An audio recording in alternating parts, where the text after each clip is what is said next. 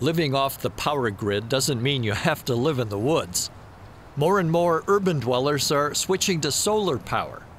For most, it's their way to conserve energy and natural resources while also gaining self-sufficiency and lower utility bills. But for others, disconnecting from the grid is a way to prepare for disaster. A random search on the internet for off-the-grid living connects to sites that focus on how to survive a doomsday scenario.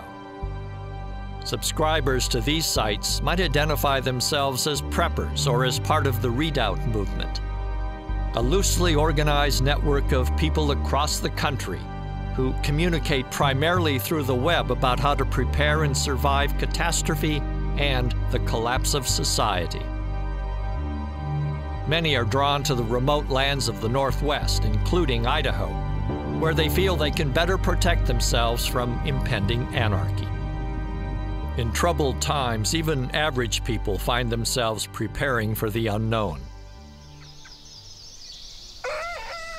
But most off-grid living is not based on conspiracy theory and fear. Morning, Stella Bella. School day.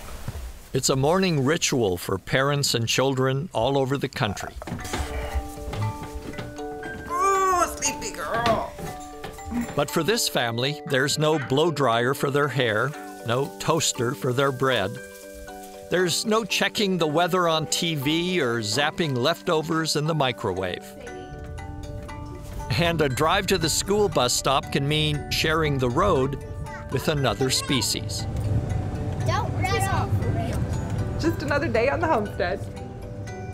The homestead is 3 acres in the mountains about an hour from Boise. Since 2013, Esther Emery and her husband, Nick Fouch, have lived on the property with their 3 children. Fouch built what they call the Little House from the ground up, including cutting and milling the logs. It's also totally off the power grid. For us, being off-grid isn't about a set of rules and regulations, and it certainly isn't about some particular evil that needs to be banished from your life. It's about intentional living every single moment. A unique wood-burning unit called a rocket mass heater keeps the house warm, and LED lamps provide light. A small solar system charges a computer and 2 phones.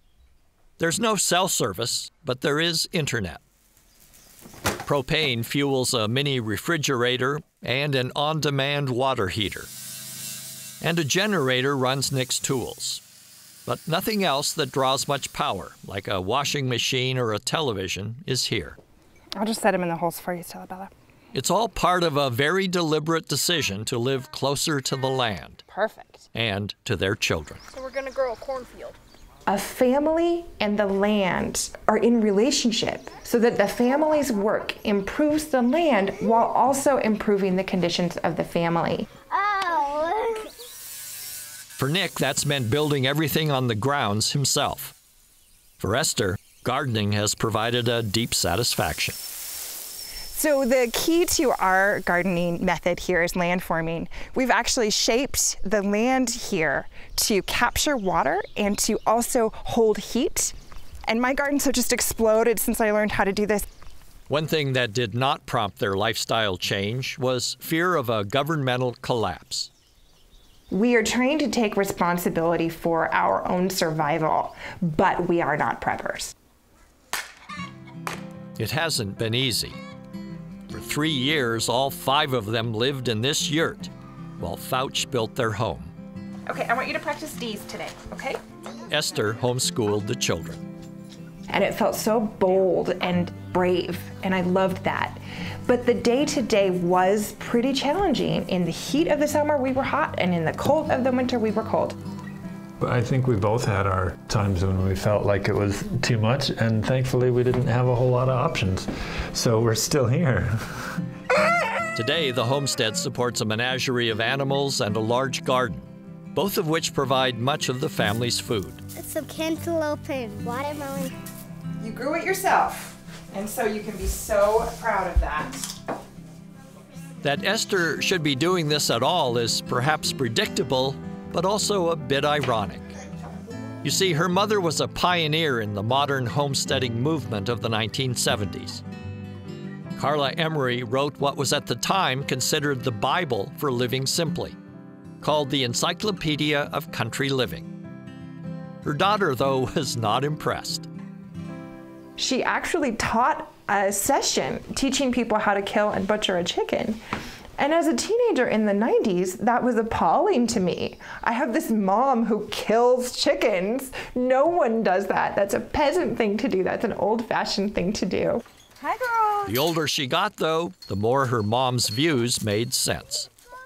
And I started really craving that connection, almost accidentally stepping back into my own family legacy.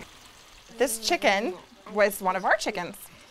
We baked the chicken this morning, and then It's possible that I helped pluck it. and then we took, it's very possible, and then we took the meat off the bone, and we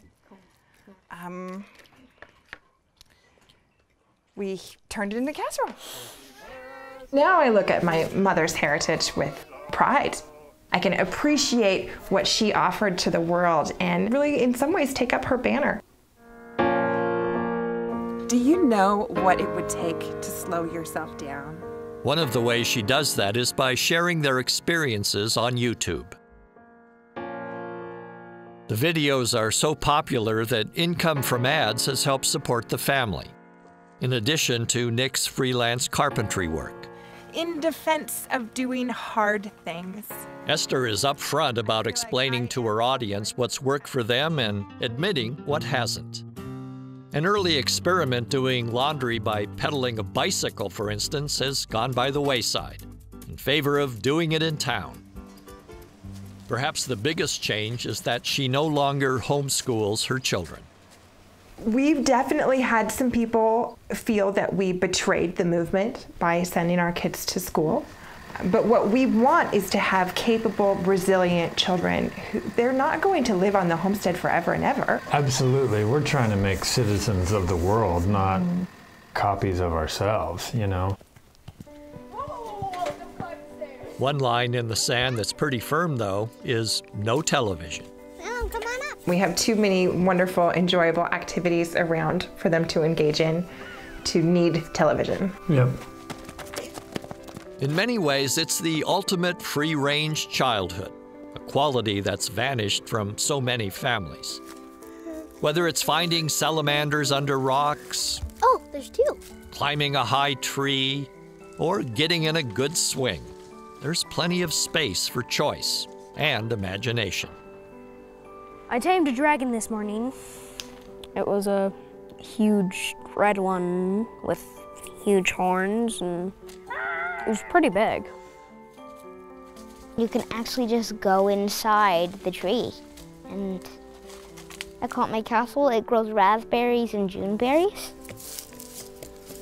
Okay. I do not get lonely because I have a really entertaining sister. Trees! Trees are my friends too. Plants, of course.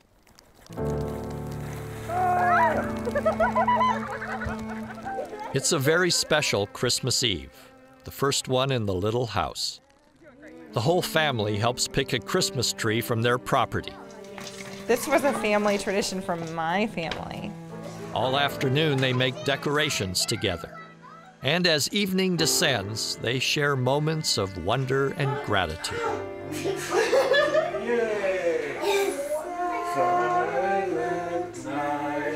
For Esther and Nick, it's these moments that make all the hard work worthwhile. For us, it's about having a meaningful life. We didn't want to lie down at the end of our walk and say, I ran in circles for 40 years. We wanted to say that we lived every moment, that we were present, that we were healthy, that we did the things we wanted to do, that we weren't afraid.